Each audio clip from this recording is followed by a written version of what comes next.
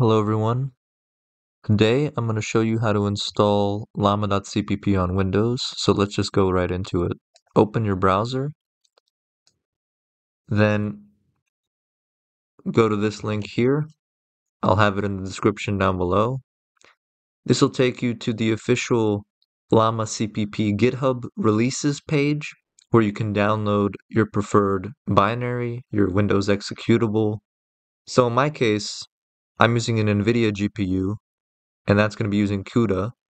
So I'm going to go over here, expand this, and I'm going to download for the version of my CUDA, which in my case is this. And I'm going to save it to my downloads folder. Now I'll just wait for it to download. Another thing that you have to download is this, QDart. Save it to your downloads folder and wait for it to download. Now, for example, you're using an Intel CPU, you don't have an NVIDIA GPU on your computer or your laptop, then you should go ahead and figure out which version of AVX your Intel CPU supports, and I recommend downloading either AVX2 or AVX512 depending on what your Intel CPU supports. And also the same kind of thing applies if you have an AMD CPU or GPU. You have to figure out which one of these you want to download. You have the extracted file here. We're just going to want to cut, and then we're going to go over to this PC, program files, and just paste this here. And maybe rename this file. You don't have to put this in program files. You can put it in a different folder if you want entirely.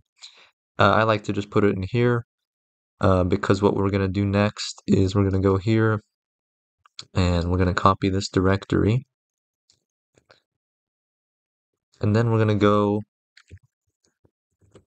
and search path in here.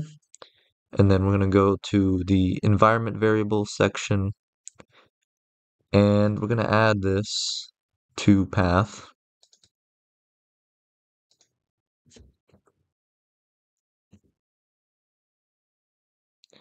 So that it knows where to go and access all of these CLI files so that it can execute the Llama CLI.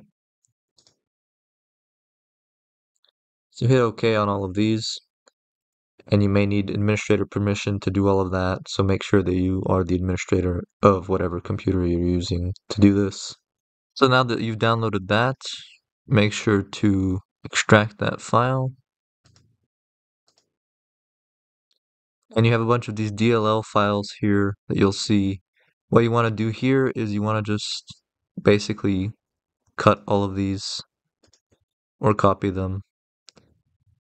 And then go back to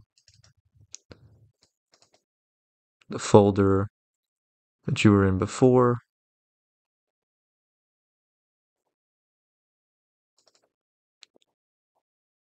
And paste. And once you've done that, I would recommend reopening the browser. And then I have another link here. This will lead you to the download page for Tiny Llama, which is a local AI model that's pretty lightweight and relatively easy to run if you have a graphics card that does not have a lot of VRAM. So, for example, you can see what the RAM requirements are for each quantized version of this model. I'm just going to go ahead and download this one, which is large, very low quality loss, recommended. I'm just going to go ahead and download. So now find the folder where you saved the GGUF file that you downloaded earlier. In my case, I put it in my documents folder.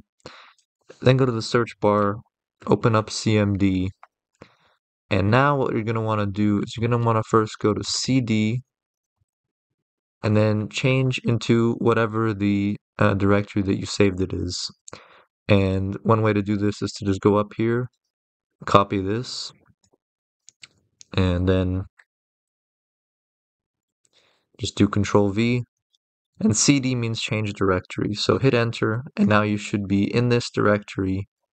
And now what we're going to want to do is we're going to want to run llama-cli -m, and then whatever you have named this GGUF file over here.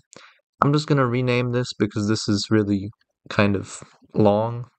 So I'm just going to name it tinyllama.gguf.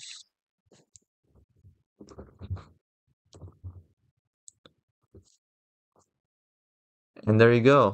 Now, as you see, Llama.cpp is running, and I can ask it a question. For example, how many R's are in the word strawberry? So as you can see, this model is not the best one. You can choose a different model, obviously, if you want.